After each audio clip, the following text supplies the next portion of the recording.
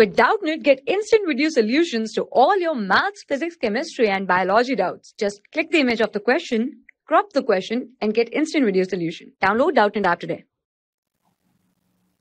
A small roller coaster starts at point A with a speed u on a curved track as shown in the figure.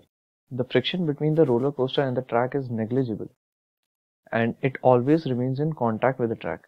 The speed of roller coaster at point D on the track will be, so we have to find the speed of the roller coaster at this point, at point D, right?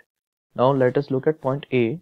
At point A, the roller coaster is having an initial speed of u, right? This means the roller coaster has some kinetic energy, right? And also some potential energy because it has height 2h. But at point D, it has kinetic energy, but there is no height to it. Okay, so the height is 0, which means potential energy at point D will be 0. So from the law of conservation of energy, I can write total energy at initial point will be equal to total energy at the final point, okay, of a system.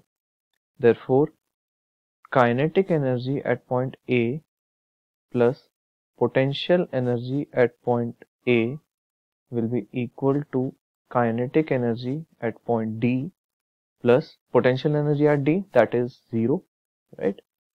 So therefore, if I write for kinetic energy at D, that means kinetic energy at D will be half m v square, some final velocity v, that will be equal to kinetic energy at A is half m u square, it is given in the question, plus m g.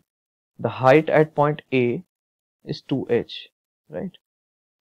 I can cancel off m from here, right? So therefore I will get half v square is equal to half u square plus 2gh.